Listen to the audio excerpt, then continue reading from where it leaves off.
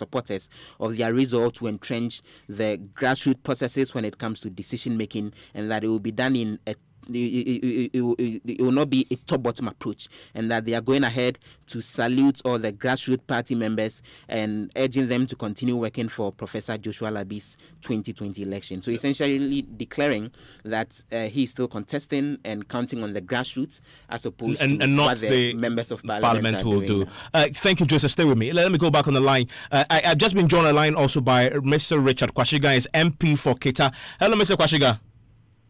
Yeah, thank you very much, and good evening to your audience and to your viewers. Okay. Before I come to you, Mr. Kwashiga, very briefly, Ms. Agboja, you just had concerns there from one other possible contender. In fact, he has already declared that when the party opens nominations, he will file Professor Joshua Alabi. That what you're doing is a top bottom, and of course there are concerns there. No, not at all. First of all, you would agree with me that almost everybody contesting has been an appointee of President Mahama before. So it is not true that it's only appointees of President Mahama that are trying to back him. Secondly, I can confirm to you that some of the candidates have already met members of parliament telling us their intention to contest. I mean, there's a record of many of them meeting us, including last 2 weeks. One of them met us. So it is not also true that they are only doing this from a bottom up. And indeed, they have an open nomination, but some of them have gone around the country, met delegates and other things. But that is all good for democracy. There's nothing wrong with that. All I'm saying is that this decision to support President Mahama is not to say that maybe the Professor Alabi or Second Deputy Speaker or Honorable Sly or anybody, any of them is not qualified to be president. We are happy to have all these people within our fold, but we are saying that looking around and everything, we are not saying that we are the only ones who are going to vote. We would galvanize, and I'm happy. My good friend Honorable Opoku Gakpo said we are galvanizing our own resources. We are raising funds by ourselves to support President Mahama if he starts.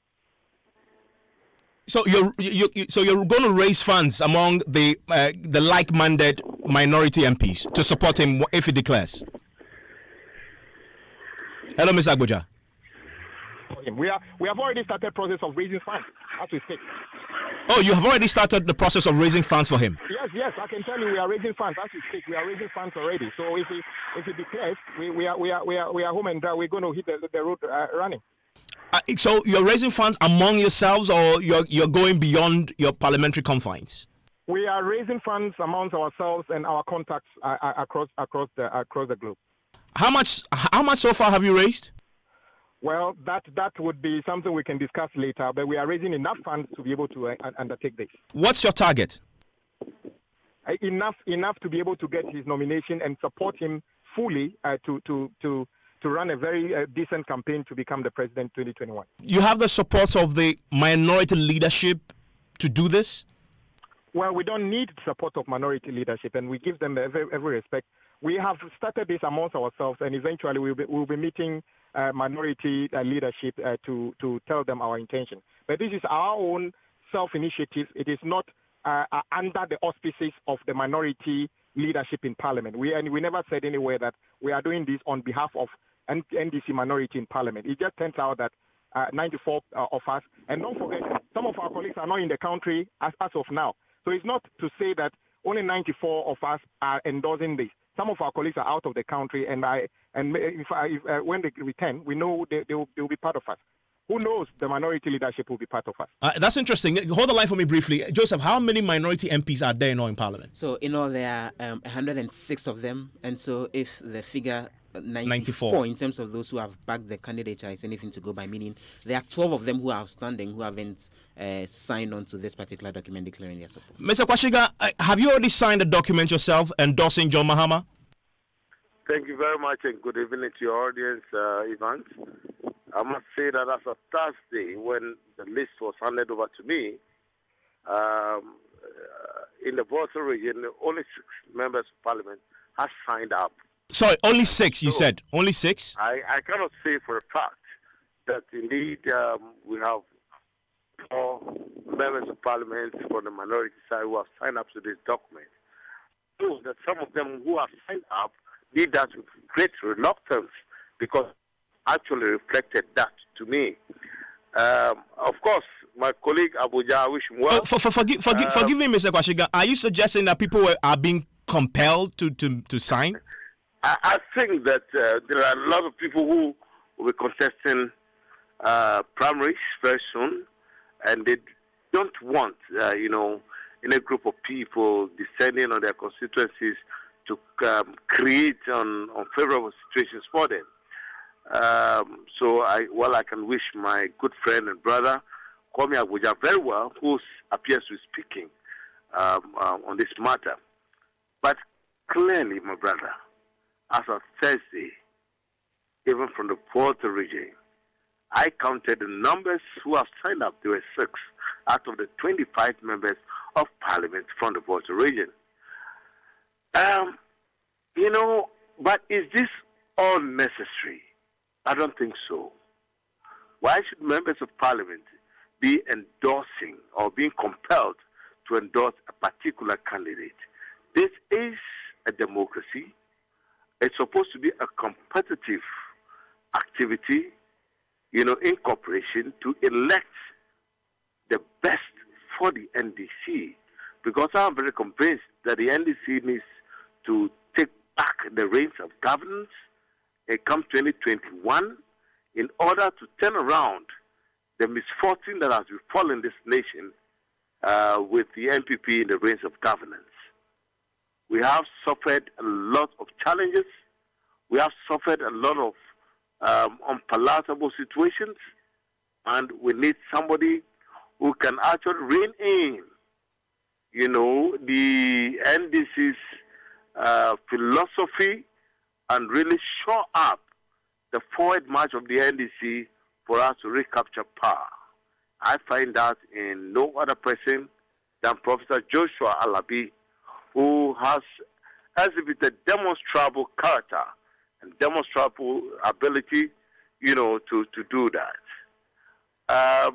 You see, at this time, the NDC will need someone who can, as it were, lead the party for 8 years, who will not be a lame duck person, who can actually carry out the activities of the parties in a manner that will resonate with the grassroots. I mean, those who actually make the NDC tick, the rank and file of the NDC. Professor Joshua has been talking about bottom-up approach, where you make the rank and file of the NDC the center of governance. And I think that is what the NDC has been looking for. That was the reason why the NDC lost the election. And do you find all these qualities in John Dramani Mahama? Sorry? Do you find all these qualities you eloquently outlined in John Dramani Mahama? Mr. John Mahama, former president of Ghana, did his best. Today we refer to him as former president. And I think that he has done his best. He's contributed his quota. It is time for a new beginning. It is time for a new leadership. It is time for a new hope. And that new hope we find in Professor Joshua Alabi.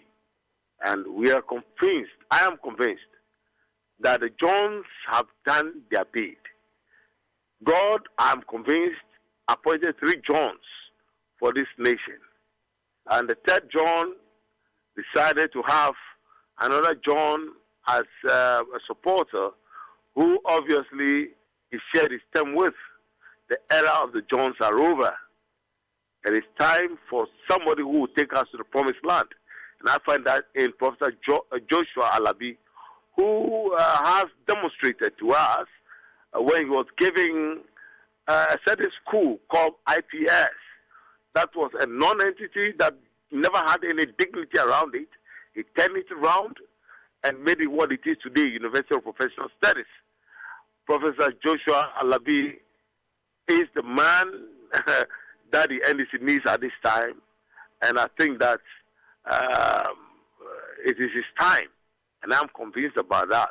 And I understand that some of my colleagues don't understand why it is the time for Joshua Alabi to lead the NDC. Of course, some colleagues of mine in Parliament could be excited about endorsing the former president. But I know also that there are a lot of them that have reflected to me that they did that out of reluctance. And I'm not even sure if indeed the list is 94 as we are being told. I dare that they publish the list which they claim is 94 members of parliament on the minority side. I am strongly for Professor Joshua Alabi, and I am very convinced that Professor Joshua Alabi is a man to lead the NDC and to galvanize the NDC for the needed victory we need in 2020 as president. Mr. Kwashiga, just a second. Mr. Agboja, are you going to publish that list because he's challenging the number you put out as 94 MPs have already signed? Well, first of all, we are not under any compulsion to appease or to appeal to anybody. Myself and my good friend, Honorable Kwashiga, we know each other very well. We know that we are self-motivated. I don't think anybody is cajoling him to support Professor Alabi, and nobody is cajoling me to support President Mahama. I have not been... He suggests that you may be afraid that if you don't back him, your primary might be affected. Well, I can tell you for a fact that I don't see being in Parliament as a do or die anything. I'm a chartered architect. I practice. I'm okay with that. I'm saying that myself and my colleagues are under no pressure to endorse President Mahama, and I've already told you. Even when we meet him, he keeps telling us he's listening to people, but he hasn't declared yet. So we are self-motivated. And guess what? We are raising funds by ourselves. So let my good friend Kwashiga not be under any illusion. We are determined to do this, and we believe the grassroots, as he's talking about, is the powerhouse. We are at this level are just trying to encourage ourselves to say that when the time comes, just as Honorable Sly and other people have met us as different caucuses and have appealed to us to support them, some of us have listened to all of them, and we are saying that though President Mahama hasn't even come to us yet, we have looked through and we are saying that at the right time we will tell you why he's the one that we needed to back. He has already given you reasons why we should back Professor Alabi. But the thing is that it's exciting. This is all a home issue. This is all within NDC. And I'm excited about it. There's no fighting. There's nothing. I mean, the good thing he said about Professor Alabi, that is an asset to NDC. Those who support Sly, that is an asset to NDC. But eventually we will elect one person. And we are hopeful that person will be President Mahama to lead us into 2020. This is truly healthy internal democratic rivalry. And I must point out, Kwashiga, MP for Keta, and Kwame Agboja, MP for Daklo, are good friends, and they all come from the Volta region, and they are MPs from the Volta region. And there's no fight here. It's just an honest expression of views, different individuals that they back. Mr. Kwashiga, let me ask you, in your constituency, you've mentioned that some of the people who are endorsing John Mahama and putting their signatures down are afraid that people might influence their primaries and they might be knocked out of the race. Are you not afraid that if you don't toe the line, your own primary might be affected? Well, thank you very much. The fact is that recently the pictures out there will tell the story. It was a tumultuous welcome for Professor Joshua Alabi in the Keta constituency. And that tells you that the people of the Keta constituency believe in what they believe. It's not about Richard Kwashiga at all. And it's not about me contesting or not contesting. But it is about what the people in the Keta constituency believe in. They believe that the NDC must be alive. They believe that the NDC needs to come back to power. And they believe that the NDC ought to do the right. So you don't mind if, because of your support for Alabi, there is an orchestration to kick you out of the primaries and lose your hold on Not at Keta? all. Irrespective of the fact that I told the people of Keta in 2011 that I'll be doing a 2-term, and I'm living by my word.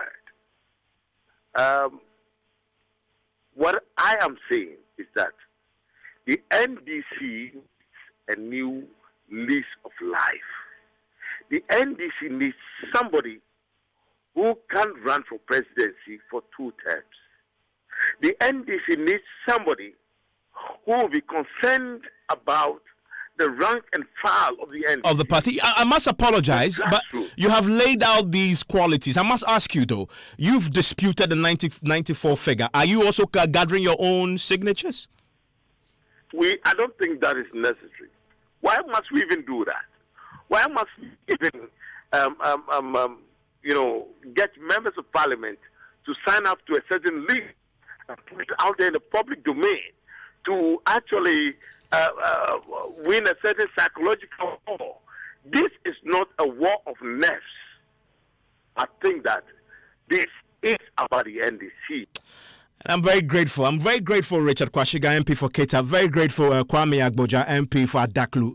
They're expressing their differing opinions about who should lead the NDC into the 2020 elections. Of course, this is something that we will dive into a bit more.